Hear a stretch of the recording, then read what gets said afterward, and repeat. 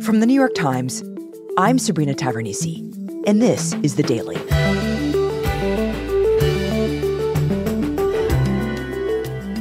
As the presidential race moves into high gear, abortion is at the center of it. Republican-controlled states continue to impose new bans, including just this week in Florida. But in Washington, the Biden administration is fighting back, challenging one of those bans in a case that is now before the Supreme Court. Today, my colleagues Pam Belluck and Abbie VanSickle explain.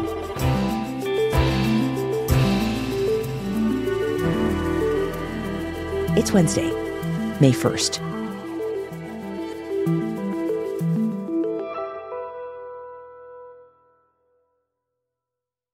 So, Pam, in the 2 years since Roe v. Wade was overturned, more than a dozen states have instituted pretty strict bans. But as all of these bans are happening at the state level, something is happening at the federal level. And that is the Biden administration is fighting back in a kind of unusual way. And that effort came to the Supreme Court last week. Tell me about it. Yeah, so the case that went before the Supreme Court last week is basically a fight between the state of Idaho and the Biden administration over whether Idaho's abortion ban violates a federal law that's been on the books for decades. And if it does, then does Idaho have to change its abortion ban? And this case really gets at a bigger question about whether there are still ways that the federal government can limit states' ability to ban or restrict abortion. Dobbs eliminated the constitutional right to abortion, right? It said that there's no guarantee anywhere in the country that people have a right to abortion access and that states can make their own laws around abortion. But it didn't completely eliminate any other way that federal government laws or regulations interact with abortion. Right. So that left the Biden administration looking around to try to figure out what, if anything, the federal government could do to weigh in on abortion. And it turned out that there were really very few tools left to the federal government. But it does find this one federal law from 40 years ago. And the law really has nothing to do with abortion. It doesn't mention abortion. It is all about emergency room medical care. But the Biden administration thinks that it has found a way to use this law to fight some of the strictest abortion bans that states like Idaho are putting into play. Interesting. So the Biden administration is kind of rummaging around in its back closet, right? Looking for ways to protect abortion rights. There's nothing really there, but it finds this kind of old dress, this law you're talking about. Tell me about this law. Right. So this is the Emergency Medical Treatment and Labor Act. As an abbreviation, it's referred to as EMTALA. And EMTALA was passed to try to fix a problem that was getting increasingly widespread in the country in the 1980s. And what was happening was a problem called patient dumping. What this meant was that mostly private hospitals, if a patient showed up to their emergency room and the patient didn't have insurance or couldn't otherwise pay, these private hospitals were closing their doors to these patients. And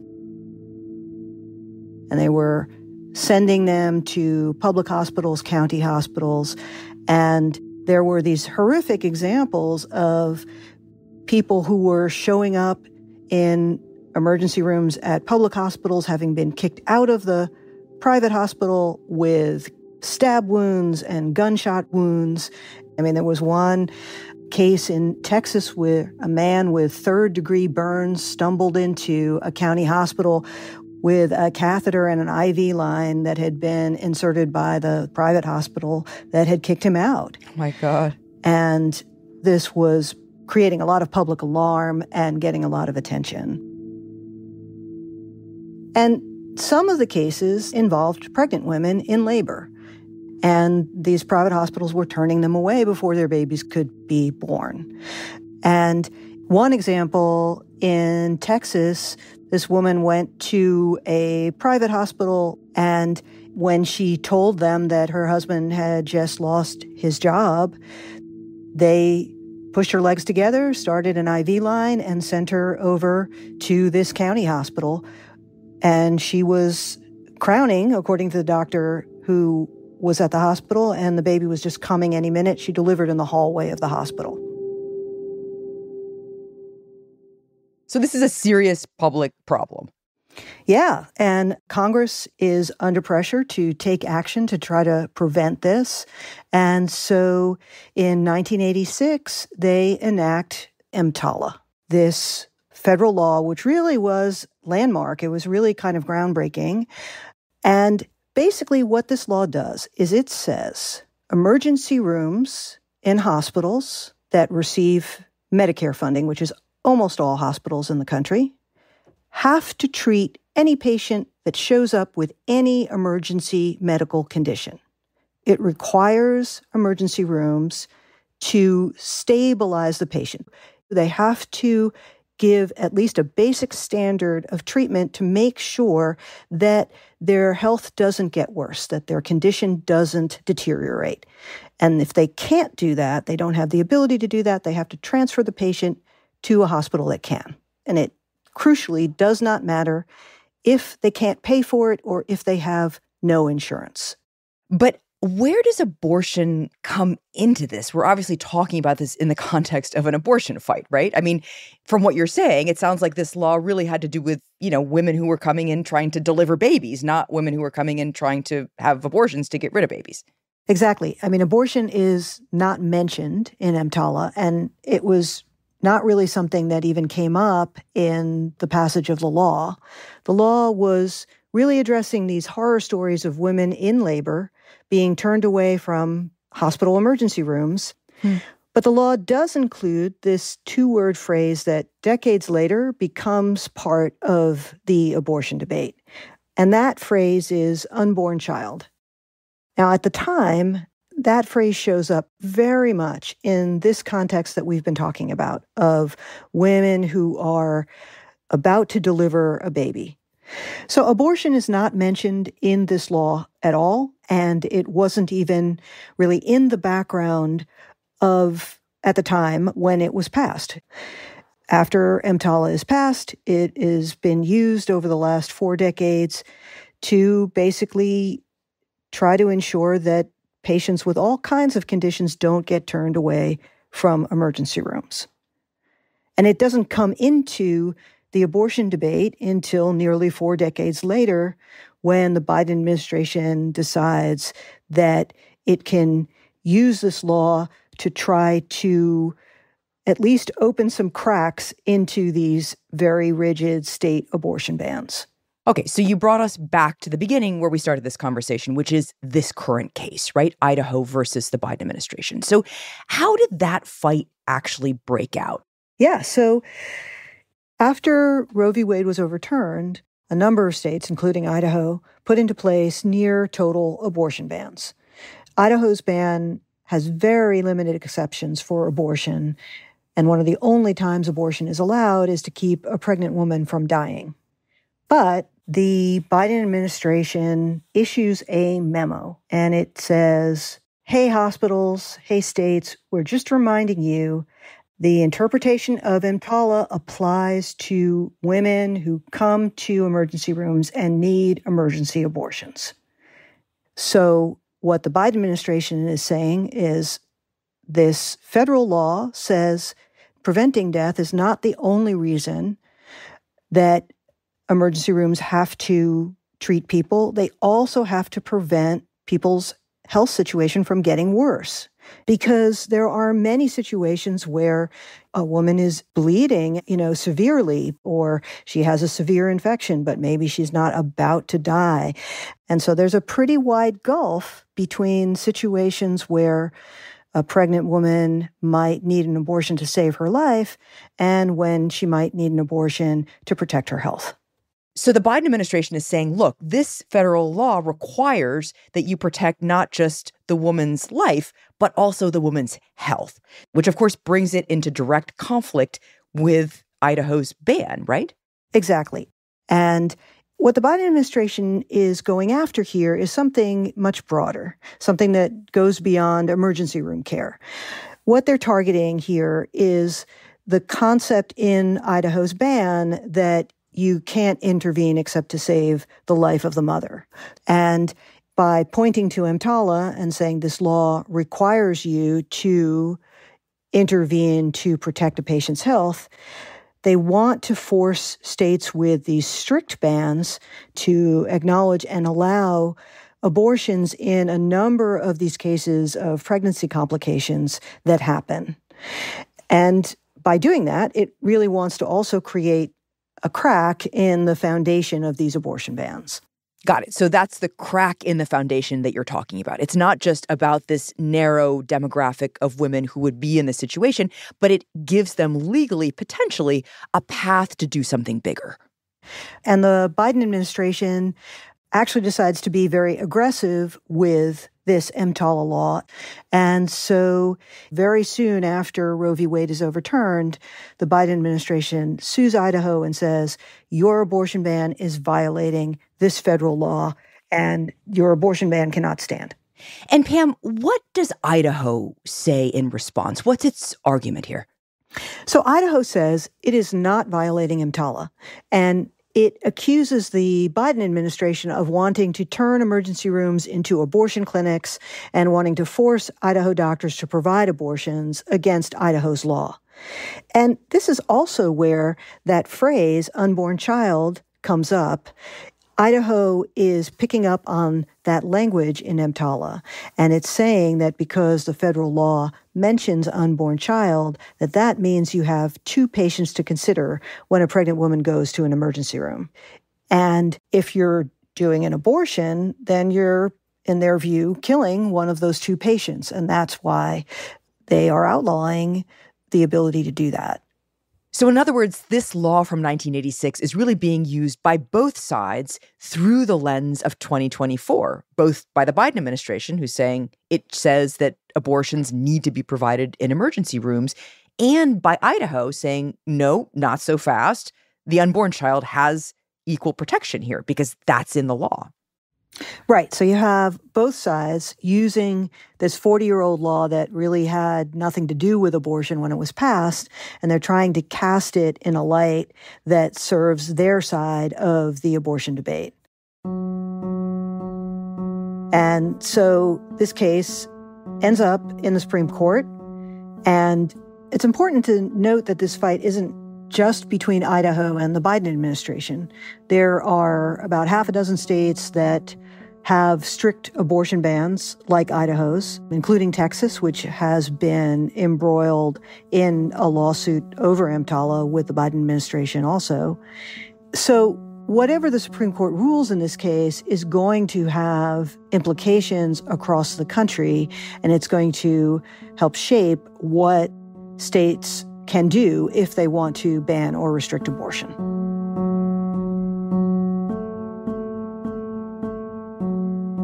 After the break, my colleague, Supreme Court reporter Abbie VanSickle, on the oral arguments. We'll be right back.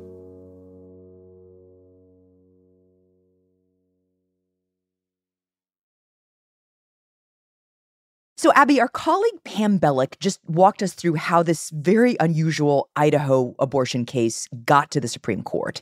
You covered the oral arguments last week. How did they go? So a lot of the oral argument really focused on a question about how far states can go when they are crafting their own abortion laws. And sort of the backdrop of this is that there's part of the Constitution that deals with this question of what happens when a state law and a federal law are in conflict. And it's called preemption. And the general principle is that when a state and federal law collide, if they're in conflict with each other, that the federal law wins. And so the argument in this case really focused in on whether the Idaho abortion law directly conflicted with the federal EMTALA law or not. We will hear argument this morning in case 23-726, Moyle versus... And the argument started out with the lawyer for Idaho, Joshua Turner. Mr. Turner. Thank you, Mr. Chief Justice, and may it please the Court. When Congress amended the Medicare Act in 1986, it put EMTALA on a centuries-old foundation of state law. And Turner says that he does not see a direct conflict between Idaho's abortion law and the federal law. Nothing in EMTALA requires doctors to ignore the scope of their license and offer medical treatments that violate state law. He argues that in Idaho, if a woman's life is in danger, that there are exceptions that allow abortions and that there's flexibility for doctors to use good faith judgment. And he's saying that Idaho is satisfying the federal law's requirement to provide women with stabilizing care. The Court should reject the administration's unlimited reading of EMTALA and reverse the district court's judgment. I welcome the Court's questions. In other words, nothing to see here. Our ban gives exceptions if the woman's life is at risk. And that is in full compliance with this federal law, this EMTALA, that mandates care, right? So how do the justices respond to this argument Turner's making? So when the lawyer for Idaho started making that argument, a group of justices right away seemed skeptical. And those were the liberal justices. Counsel, the problem we're having right now is that you're sort of putting preemption on its head. Justice Sonia Sotomayor jumped in pretty quickly to say, what do you mean that there's not a conflict between Idaho's abortion law and federal law? No. Idaho law says the doctor has to determine not that there's merely a serious medical condition, but that the person will die. Yeah. That's a huge difference, counsel. We agree. And, to kind of bring this down to earth. Answer the following question, and these are hypotheticals that are true. Justice Sotomayor starts with these hypotheticals of cases, and she explains that they're pulled from real-life examples. When delaying an abortion until a woman was close to death had permanent effects on the woman's health. Imagine a patient who goes to the ER with pre-prom 14 weeks. She gives one example where there's a patient whose water broke at 14 weeks in the pregnancy. She was in and out of the hospital up to 27 weeks. The baby died, she had a hysterectomy, and she can no longer have children. And she said that delaying an abortion caused this woman to lose her fertility. All right, you're telling me the doctor there couldn't have done the abortion earlier? And Justice Sotomayor asks, would Idaho's abortion ban allow abortions in this kind of situation when a woman's health is gravely affected, even though she didn't die? And Idaho's lawyer responds that it's up to the doctor. Again, it goes back to whether a doctor can, in good faith medical judgment... That's a lot for the doctor to risk. And that this is case by case. The examples That's of prom... I'm kind of shocked, actually, because I thought your own expert had said below that these kinds of cases were covered. And you're now saying they're not? And as this exchange is going on, another justice jumps in, which is a bit of a surprise because it's Justice Amy Coney Barrett, who is one of the court's conservatives. And she jumps in and says, well, you're hedging. I mean, Justice Sotomayor is asking you, would this be covered or not? And it was my understanding that the legislature's witnesses said that these would be covered. Wait a second. In the record, in the documents leading up to this case, she thought that Idaho was arguing that those kind of examples, the kind of example where, a woman needs an abortion or she has to have a hysterectomy, these sort of really extreme loss of organs and loss of future fertility. She says, I thought all of that was covered. She's essentially looking at these medical scenarios and saying, hold on a second. Wait, there's a question here about whether that would be legal, and kind of scratching her head, which is interesting and unusual given that she's a conservative who's pretty skeptical usually of arguments in favor of abortion rights. That's right. And of course, we can only observe what she said and try to figure it out. But, she might have found herself more in an alliance with the liberal justices, which not only would be surprising given her sort of positions and her past record on abortion, but also could potentially set up a gender split on the Supreme Court in an abortion case, which would be, pretty stunning. Okay, so interesting kind of gender divide forming here. What do the men on the conservative side of the court say?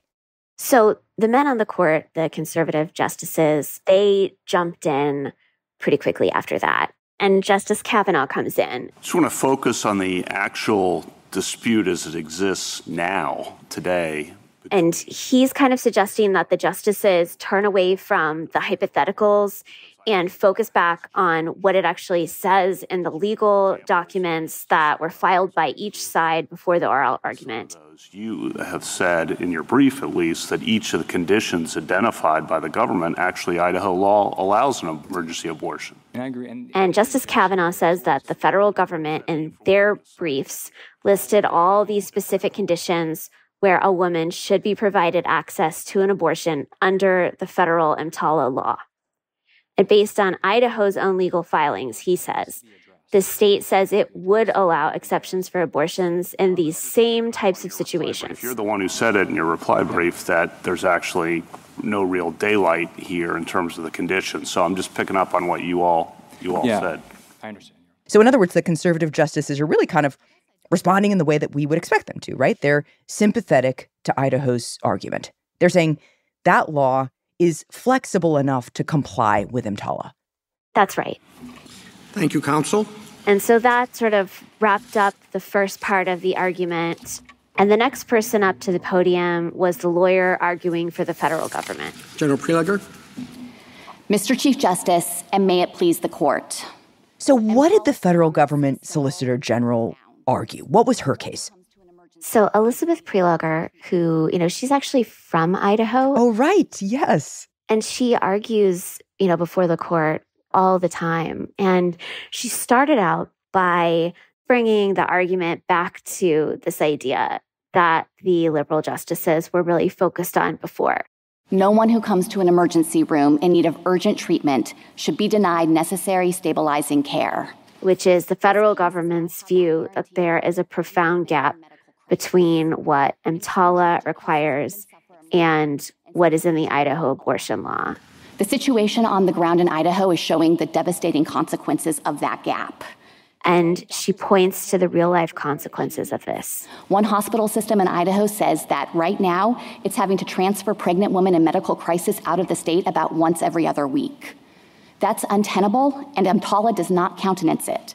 And the Solicitor General is saying that this has, gotten to the point where every other week, Idaho hospitals are airlifting women to hospitals in other states to provide abortion care. Airlifted out of state. And is that true?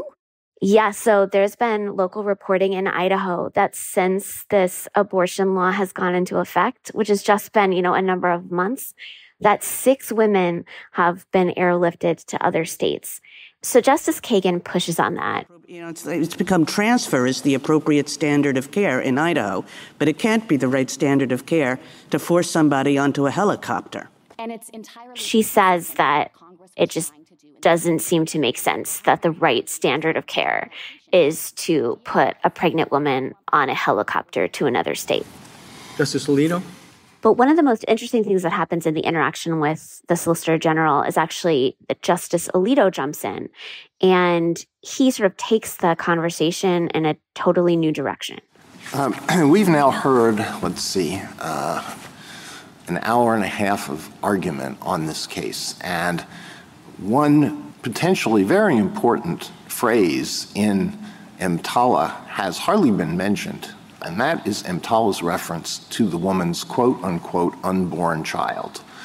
Isn't that an odd phrase to put in a statute that imposes a mandate to perform abortions? Have you ever seen an abortion statute that uses the phrase unborn child? And he says, isn't it strange that this federal law that you are arguing to require abortions includes language that would typically be used by people who are against abortion. And it seems that the plain meaning is that the hospital must try to eliminate any immediate threat to the child. But performing an abortion is antithetical to that duty. It's not an odd phrase when you look at what Congress was doing in 1989.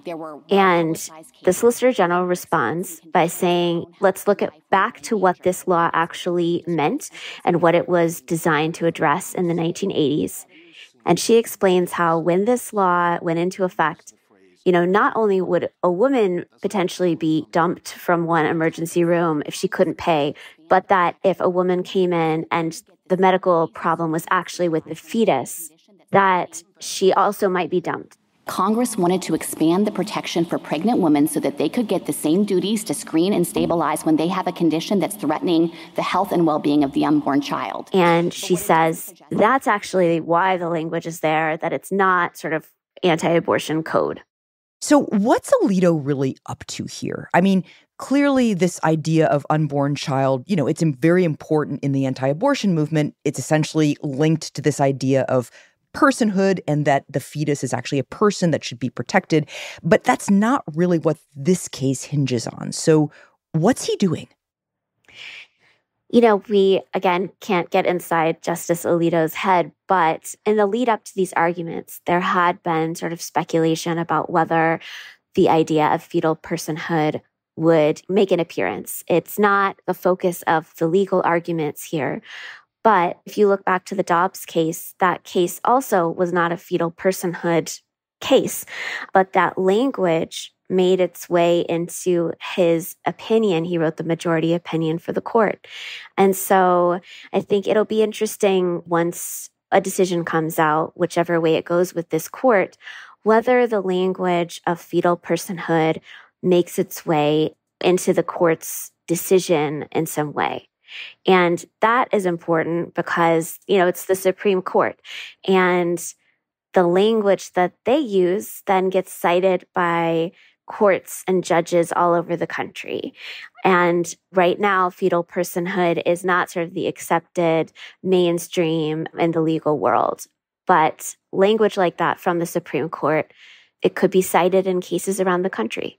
Interesting. So even though the case isn't actually about that, Alito can just kind of sprinkle it through, and it could be cited later as evidence that the Supreme Court is actually elevating this and talking about this. Yeah, that's a possibility. And it's definitely something people will be watching out for when the court makes its decision in the case later this year. Thank you, counsel. The case is submitted. So, Abbie, do you have a sense after this very interesting set of arguments here how the justices will rule? We're in a bit of uncharted waters here. It's hard to say how the court is going to come out in this case. I think Justice Barrett jumping in to say that she was shocked by some of the arguments being made by Idaho raised some questions about whether she could potentially align herself with the other, women justices who are all liberals. But a majority of the conservative justices did seem to be, sympathetic to Idaho's arguments. It could be a case that comes down to Justice Barrett and the Chief Justice, who was actually pretty quiet during arguments. And, I wouldn't say that it was clear how he was going to come down on this. And, I think that's something that's important about this case is that, it's likely to give us a substantive, real window into how the justices now, post-Dobbs, are thinking about abortion and how it's playing out in all these different ways in states throughout the country.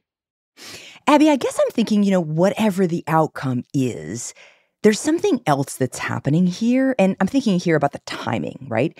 The ruling will come just as the presidential campaign really heats up in the end of June. And we know that very strict abortion bans don't play very well to the mainstream American voters. So if this ruling does go for Idaho, it would draw lines around abortion access that are even more restrictive than many states have at such a political moment.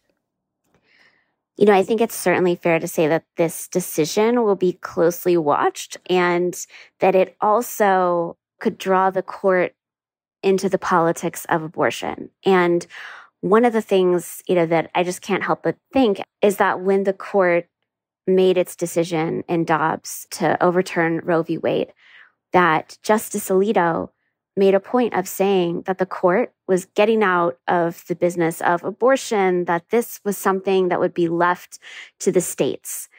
And now the court, as we've seen in this case, is wrestling with very sort of granular hypotheticals about, the different emergencies that could come up and when is this okay and when is this not okay. And they are still very much in the weeds of abortion.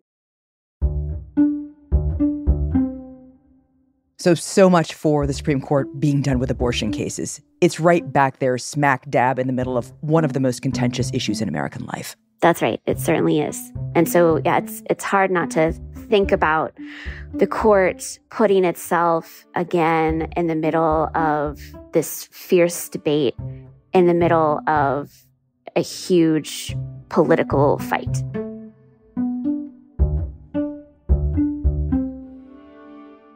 Abbie, thank you. Thanks so much for having me.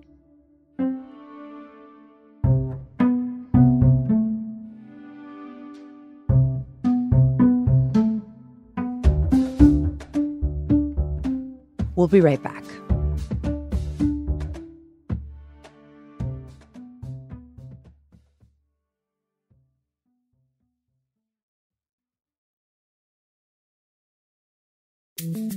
Here's what else you need to know today. We can see different cohorts of NYPD officers. One is going across Butler Lawns towards Hamilton Hall. The other one is on Tuesday. Tensions over pro-Palestinian protests continue to escalate on university campuses across the country. At Columbia University in New York, hundreds of police officers in riot gear began arresting demonstrators on Tuesday night, about 20 hours after protesters had occupied a campus building. They're entering the encampment now. I know Sawyer reported on this before. There's about a crowd of, I'd say, 30 or 40 police officers with batons and zip ties right outside the Gaza Solidarity encampment right now. The Columbia University student radio station reported that police used tear gas to disperse people, and that at least one person was lying on the ground unconscious during the raid.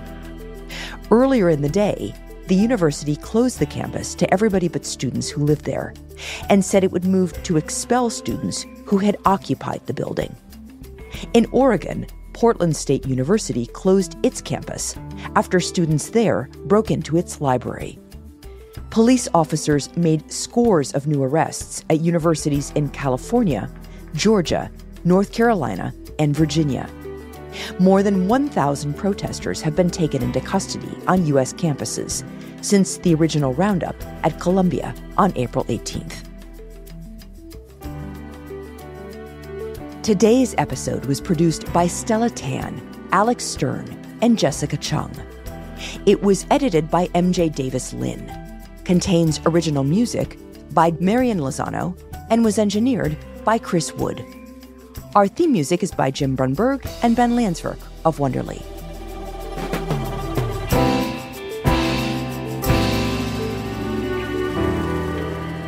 That's it for The Daily. I'm Sabrina Tavernisi. See you tomorrow.